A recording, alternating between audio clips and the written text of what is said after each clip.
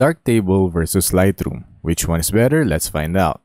Darktable is a free, open-source photo editing and raw processing software ideal for photographers who prefer a powerful, cost-free alternative to commercial tools.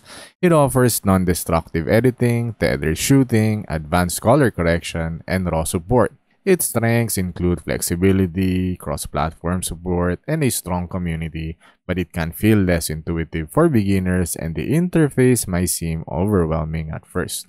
On the other hand, Adobe Lightroom is a premium photo editing and organization tool widely used by professionals and hobbyist photographers.